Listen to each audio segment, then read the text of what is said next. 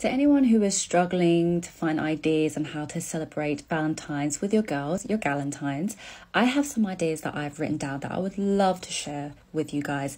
And some of them I'm actually doing it with my girls. So I'm going to go through my list and you guys can pick out whichever one you feel like is best for you. Or if you have any ideas, leave in the comments down below or let me know what you guys have planned with your girls. So let's start it off right now. First, we have karaoke. I am actually doing this with my girl tonight and I'm so excited. Karaoke is just a really nice way for you guys to bond and just have a great time and just sing your heart out on whatever you're feeling. So karaoke is number one in my list. Next, we have shopping spree. I would say shopping spree is probably not my top priorities when it comes to Galentines, but I know some girlies out there who love to shop. So there's nothing wrong with going shopping or with your girls. Next, we have dinner and a movie. It could be literally anywhere, your favorite restaurant, and then you can just pick any random movie in cinema or anything that you have been wanting to watch for a long time. And then we have something somewhat similar. We have dinner and a theatre. Luckily, I live in London, so we have the West End right at our doorstep. So it's really easy for us to just find a nice Broadway show. But if you guys can't get to like theatres or theatres a little bit out of your budget, I completely understand. Then dinner and a movie is always a great option.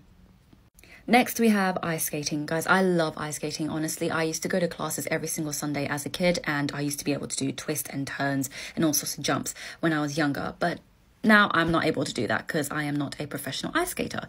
But this is actually a really great opportunity for you guys to just get out there, spend some time together and just have an activity.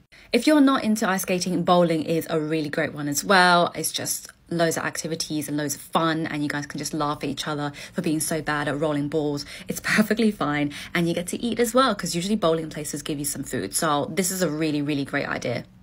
And another simple one, have a sleepover. If you guys don't want to go out at all, or you're the type of people that don't want to go out, then have a nice little sleepover.